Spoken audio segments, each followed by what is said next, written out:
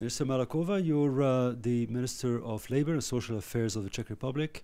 You just heard about the launch of the Global Labor Resilience Index 2019. Your perspective on that index, but most importantly, how do you think the findings can help your country put in place more effective policies? Well, the most interesting thing about the index is that I think 7 countries out of 10 best performing countries are European countries, and I think that's a good news.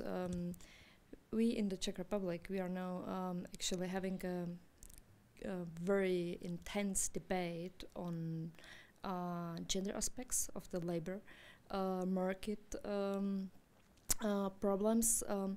Even we are now having the highest employment rates in the whole EU.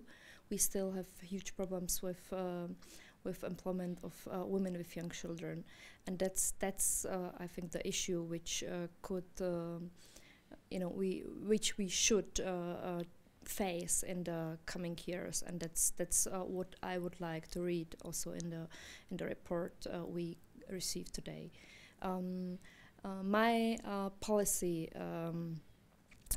proposals are concerning or concerns gender pay gap, gender pension gap, and also the gender gap in labor market. Things we are discussing right now is how to build infrastructure, especially in the area of childcare facilities. How can we support part-time jobs, especially for women returning back to the labor market, and these very typical policies supporting reconciliation of family and work life. Minister, thank you, and thank you for joining this session here in Davos.